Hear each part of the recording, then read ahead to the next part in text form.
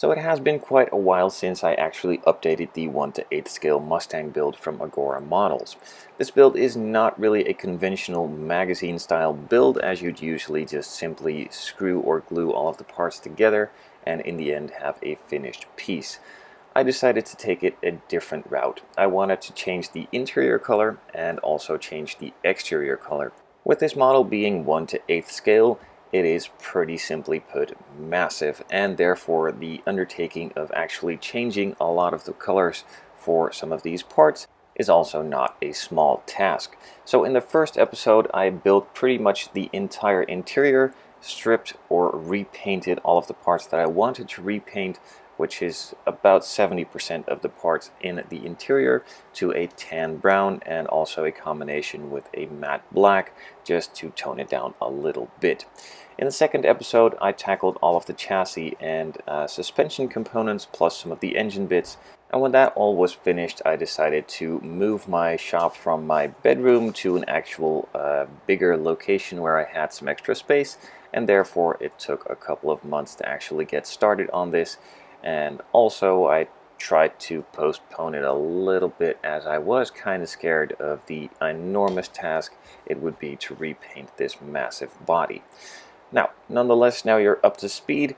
I started stripping all of the paint off of the original body, which was a super nice white with a blue stripe, but simply with the interior color that I decided on, it didn't really fit in with the style anymore, so I had to go all the way, as you can see right here, strip off all of the paint from the exterior with some Rust-Oleum paint stripper. That took quite a while, as the paint stripper took out most of the paint the first time round, but not all of it, and all the stubborn paint that was still left on the body took quite a while to actually strip off, so therefore it took a little longer than expected and also took a bit more work. Now specifically, not only the body was stripped, of course, all of the other parts that were painted white needs to be stripped down as well, and there were quite a few of them. Once all of the paint had been stripped off, I could move on to prepping the metal for primer. I simply just washed it off with some water and then sanded it down with a 400 grit sanding sponge. I could then clean it off again with a wet paper towel to remove all of the metal shavings that are left on there and generally just clean it up a little bit. Once it then had dried and was moisture free, I moved it into the spray booth, simply just put it on top of a box, as I didn't really have anything else that would fit and hold the body on itself, as it is pretty heavy, and could then move on to applying the first coat of primer. For primer, I'm using Tamiya's primer. This is a gray filler primer suitable for metal, plastic, and also resin, and I really love the way that this stuff lays down. It sprays on really smooth, pretty quickly covers the areas, and also dries really fast. So after covering the first side, I then moved on to applying the primer to the roof and had to turn the model around in the spray booth to do pretty much the same thing on the other side as well.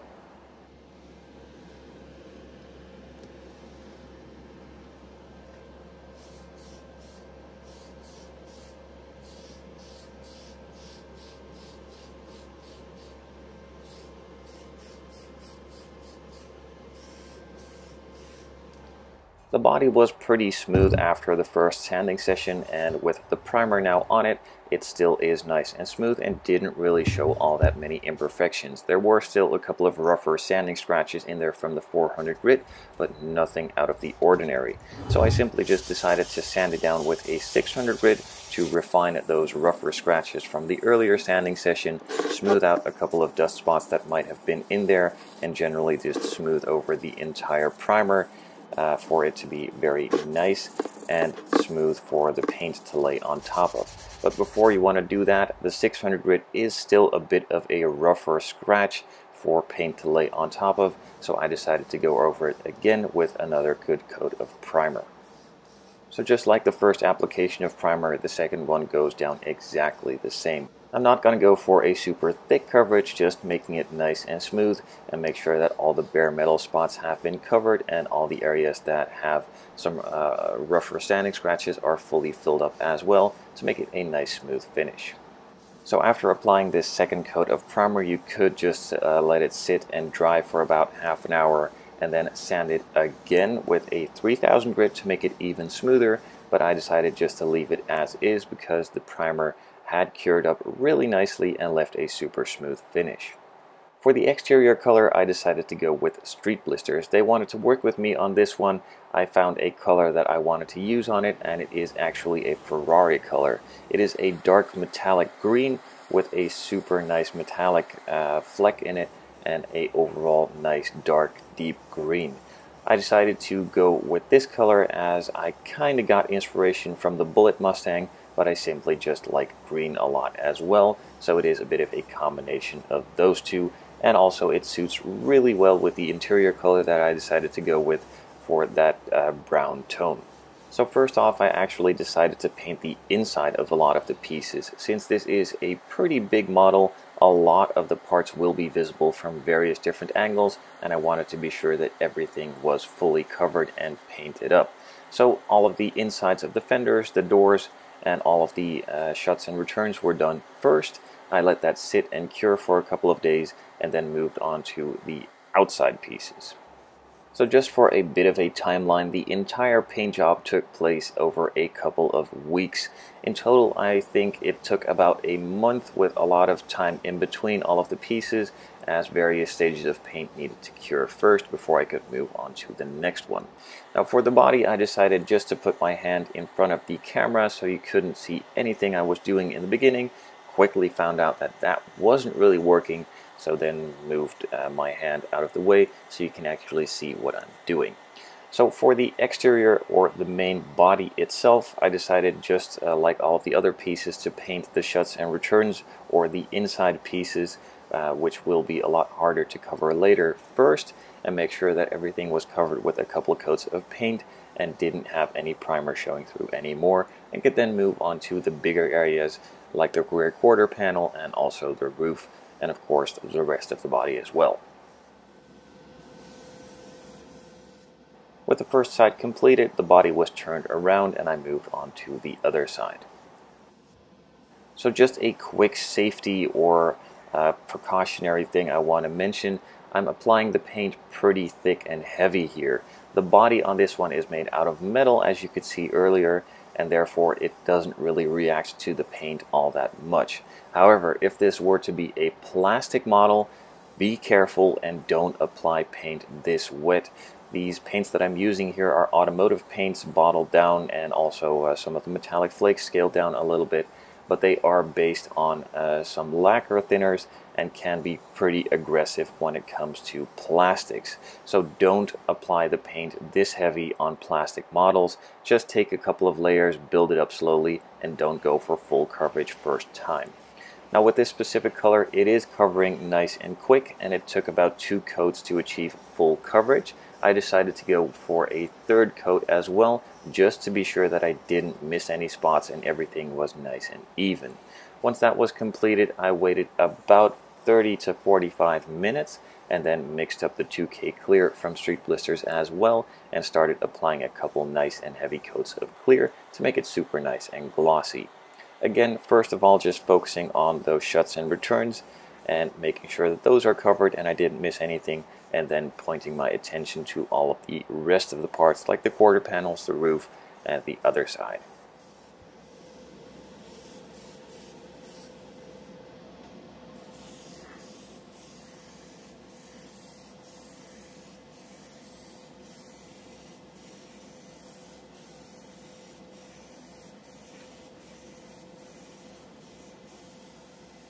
After applying the first coat of clear, I let it sit for about 5 to 10 minutes to flash off, and then moved on to applying a second and final coat of clear, achieving the final glossy finish.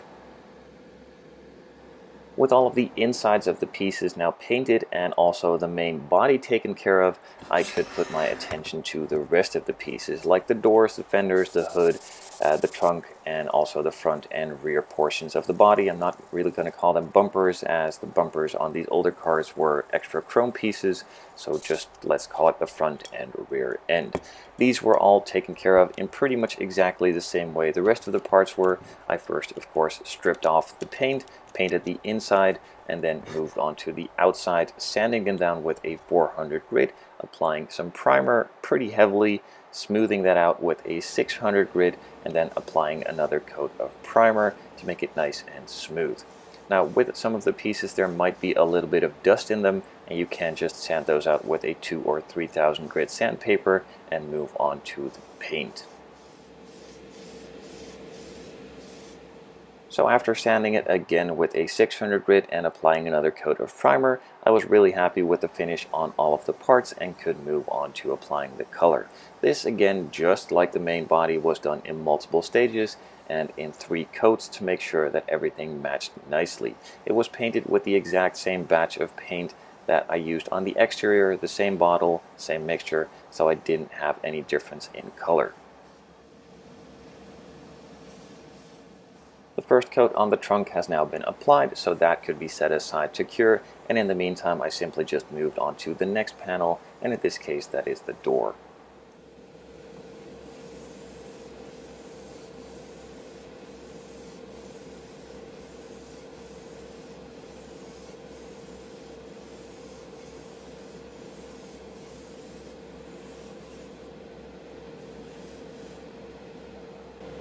With this round of parts now cured for the first coat of paint, I could move on to applying the second coat. There was about 5 to 10 minutes dry time in between all of these parts and coats, so that is more than enough for the second coat to be applied on top of it with the paints that I'm using here.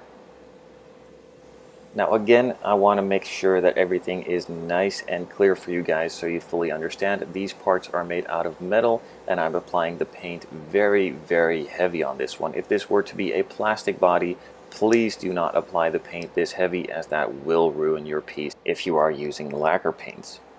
So the first, second, and third coat of color have been applied, everything is fully covered, and I can move on to applying the clear.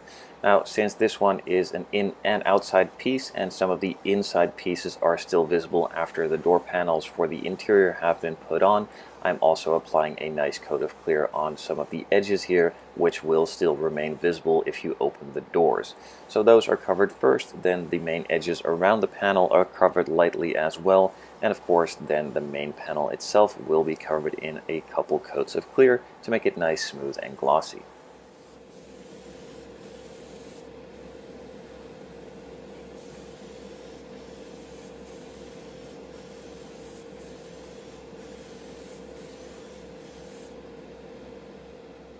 With the first coat of clear on the door now applied, just like earlier, I'm moving on to a next piece while the door is curing and applying some clear on those parts too, and then getting back to the door for the second and probably final coat of clear to finish it all off.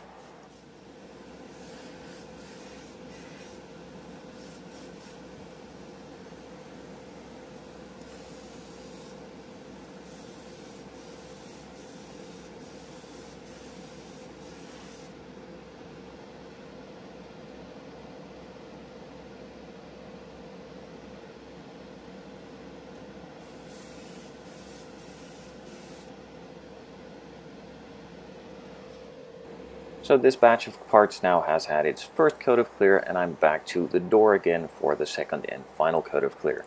This one is a bit heavier to achieve a nice glossy finish, so it can flow out nicely and remove pretty much all of the orange peel in there and leave a super glossy finish.